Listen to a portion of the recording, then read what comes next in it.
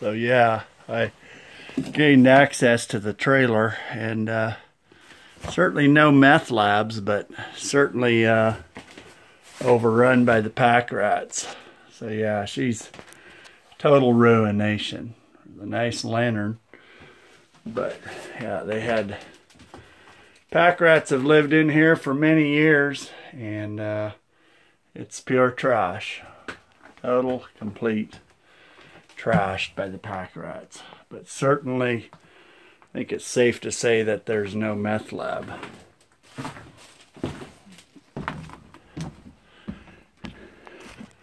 Again, there's the direction to the view. Beautiful little knoll up here. Here's the front of the trailer. I suppose a person could hook onto it and drag it out of here, but this is what the land looks like here.